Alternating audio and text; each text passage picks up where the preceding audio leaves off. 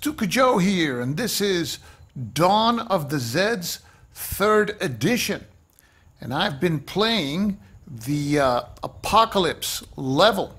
I've been playing for a couple of hours, and I just realized that I was screwing up one of the rules of the game.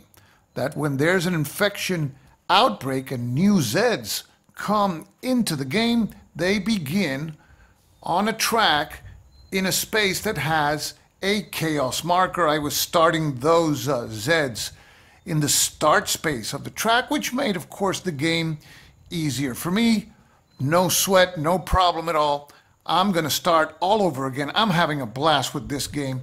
This is a fine game. You can see here the quality of the components. To put it simple, in simple terms, zombies never looked this good. So you can spend 15 bucks and go to watch a zombie movie knowing that the good guys are going to win always at the end, or you can stick around, pay nothing, and watch the upcoming playthrough of the Apocalypse scenario. I don't know who's going to win.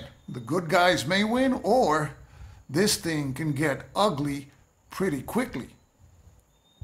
This is the player aid card that the game brings. In the playthrough, you will not be seeing this. Here is the hand-to-hand combat table, and you can see that it is odds-based, but it is expressed in a different way. The best column for the Zeds is the Zeds times 3, followed by Zeds times 2, then Zeds advantage equal 2, and then you have human advantage, human times 2, and human times 3.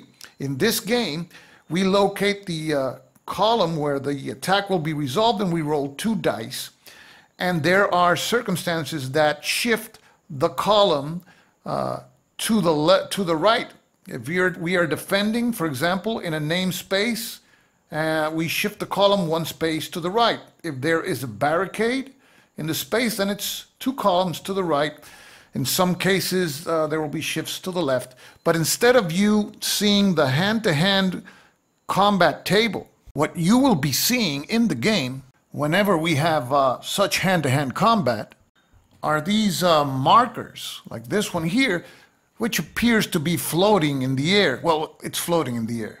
Well, it's not really floating in the air, but it looks like it's floating in the air. I'm not going to tell you how it looks or why does it look like it's floating in the air. That's the object of a Gadgets of Wargaming video. But we will be using these signs, which do not come with the game, to facilitate explaining the game so that we don't interrupt the flow of the narrative. Now, in this particular attack, this would start at that column, Zed's advantage column, but because this is a named space, Ingeborg, there is a 1 column shift to the right, which you will see in the game, in the form of a sign that says equal to. And then we will roll the dice under the final column to be used. And in this game, the higher the number, the better for us humans. The lower the number, the better for the Zeds.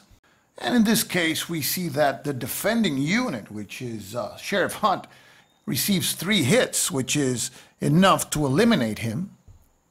And then we would see what is called a saving die roll. 1 to 3, and he goes to the cemetery. 4 to 6, and he is in comatose condition at the hospital. So you would see probably that die roll. Oh, not a good result. Let's hope he does better in the playthrough. And that's what you will be seeing in the upcoming playthrough. I will be using those signs that, again, don't come with the game. They are just aids that I will use to show what's going on in the game without having to consult tables. So this is Dawn of the Zeds 3rd edition. We will be playing the Apocalypse level. So stay tuned. Coming up next. See ya.